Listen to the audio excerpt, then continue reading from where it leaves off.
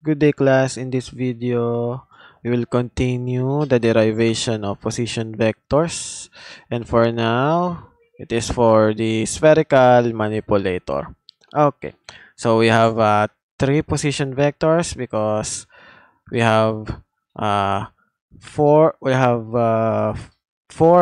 frames from 0 to 3. So let's start from P01 or position vector of frame 1 relative or reference to frame 0 or position vector from frame 0 to frame 1.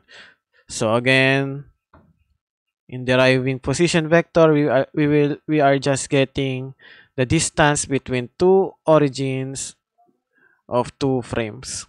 Okay. So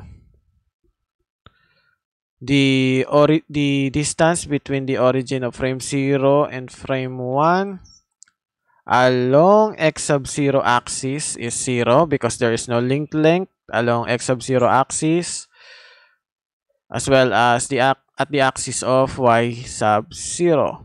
Okay. So again, we are getting the distance at the axis of the reference frame.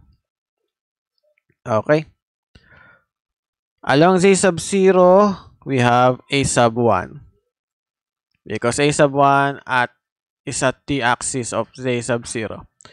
Next, position vector 1, 2, P1, 2 or position vector from frame 2 reference or relative to frame 1 or position vector from frame 1 to frame 2. So we are getting the distance between the frames of frame 1 and frame 2. So as you can see, class, the origin of frame 1 and the origin of frame 2 is the same. Okay, they are overlapping at the same origin. Because of that, we have 0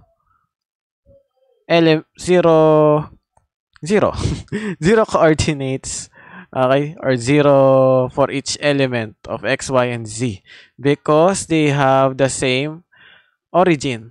Okay, frame 1 and frame 2 has the same origin. Therefore, they are not distant to each other. They are sharing one origin. So their position vector is 0, 0, 0. Okay. Next, for P23. Okay, so the distance between the origin of frame 2 and the origin of frame 3. Okay. So joint 3 is a prismatic joint. So we will add D3. And also along the axis of x sub 1, along the axis of, this is not x sub 1. Along the axis of z sub 2, we are at the frame 2 and frame 3. So we will not look at x sub 1. We will look at the z sub 2 axis. Along z sub 2 axis, okay?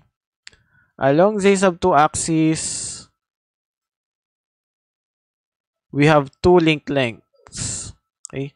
We have two linked lengths. The linked length A2 and the linked length A3. So along x sub 2 is here. Okay, so this is 0. Along y sub 2 is here. So this is 0. Along z sub 2 axis, we have two linked lengths. So A2 plus A3 plus the joint variable D3. Okay, so these are the position vectors of the spherical manipulator of a 3 degrees of freedom spherical manipulator.